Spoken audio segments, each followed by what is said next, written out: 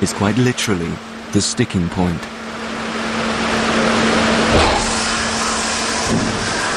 The ramp does seem to be the problem. The team need to find a more permanent solution, and fast.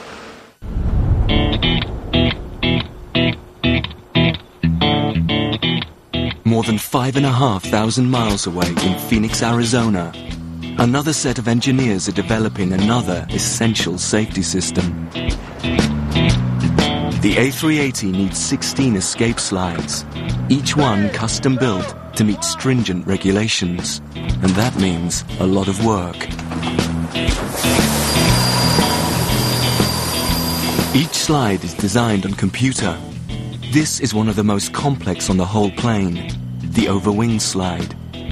Today, it will be tested for real, a critical time for the engineers.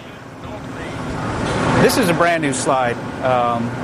It's fresh out of our prototype department, and it's never been deployed. It's never been slid on. Yeah, the pressure is on. The slide fits in a small pack, which is mounted to a full-size mock-up of the plane. It allows passengers to get from a door here, across the wing to the ground, deploying almost as if by magic from here. 3, 2, 1.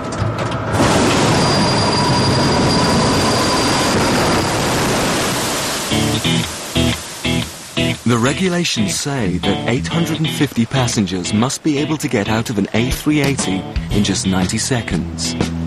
And the only way to prove that the slide is up to the job is to use real human beings. 40 people will take part in the test, and the first step is to get everybody warmed up. Everybody does it. Let's go. Let's do it. Come on. Ted Oney, who'll be running the test, is wearing a rather special shirt.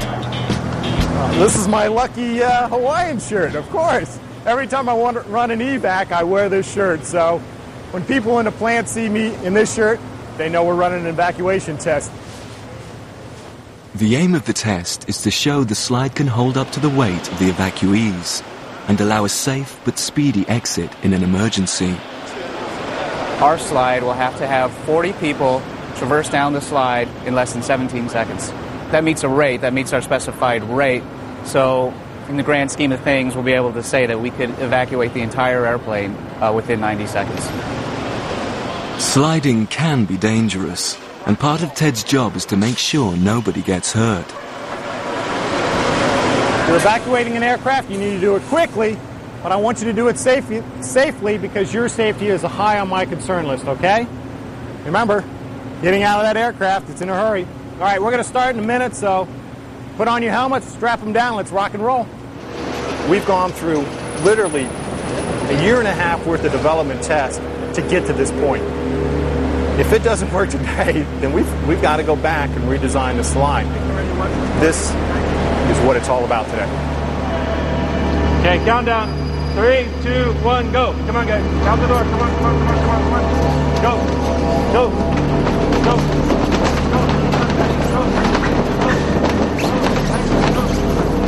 Although some of the volunteers stumble, nobody gets hurt. It's always good to get the first one. In these tests, the passenger's weight is the main consideration, so the engineers are allowed to use able-bodied volunteers. It's a good thing, because 2 hours of solid sliding are needed to prove the design.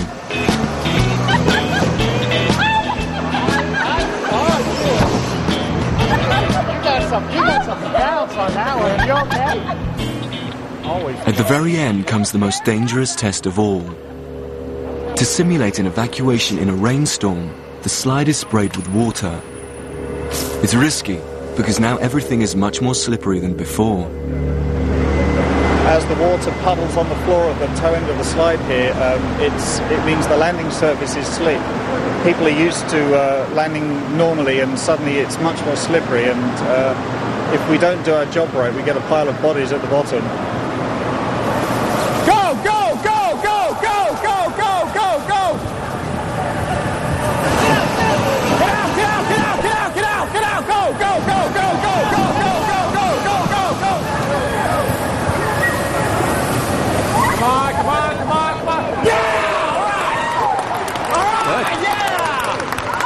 All right, have a seat, have a seat. Great job, everybody, great job. I'm not doing that no more. No way. I quit. Excellent evacuation that was. I'm very pleased. Yes, I'm happy with that. There wasn't a lot of bumping. The slide did well.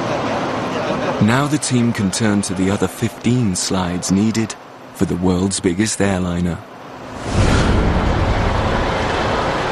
While it's to be hoped that the slides will never be used by passengers, there is one system that certainly will be. And it's being developed here in Hamburg, Germany.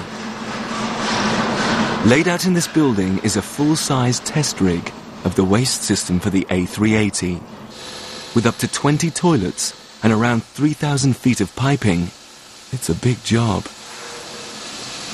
Zenel Myrtle and Dennis Kaiser have been hard at work for the last 2 years. We will give you a short demonstration of a toilet flush on the A380. So at first we have to evacuate the toilet system.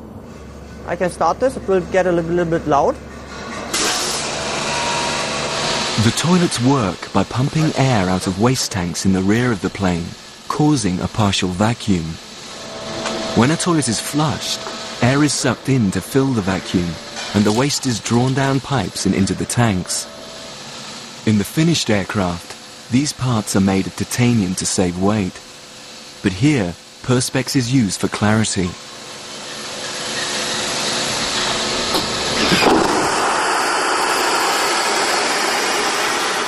This is Formula One technology for toilets. And the result is some seriously speedy sewage. The speed on the piping is around 60 meters per second. 60 meters a second is about 130 miles an hour. Such high-performance plumbing is needed because of the size of the plane.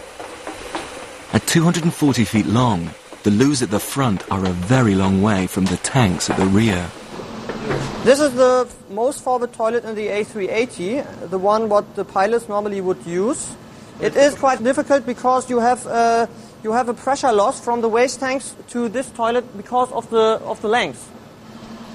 It's a challenge not to be sniffed at, but undeterred, the guys give it a go.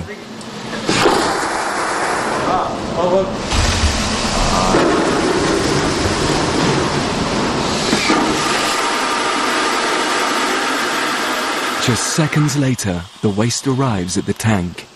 And flushed with success, the engineers bring the A380 another step closer to reality. March 14th, 2005. And the A380 is parked outside the factory here in France. The customers for this plane are technically the test pilots who will fly it for the first time. But there's still a lot of work to be done before it can be accepted. This is Charles Champion, the 48-year-old head of the entire £6 billion project. He's come to check on progress, something he tries to do at least once a week. We still have a lot to do. There is a lot of activity. So some of it is related to troubleshooting, and other related to closing the area. But we do have a lot of people still working on the aircraft. The next day, the first customers turn up for a photo shoot. These are the 6 men who will fly the A380 for the first time. Between them, they have 176 years of test flight experience. And within minutes of the last shot being taken, they're in the plane, checking out the new machine. For flight test director Fernando Alonso, it's important to feel comfortable at his post. This is the place where I will be sitting for the first flight, and it'll be almost my home for the next months ahead. Yeah. Using a bank of screens and readouts, Fernando will be able to monitor everything happening to the plane in real time.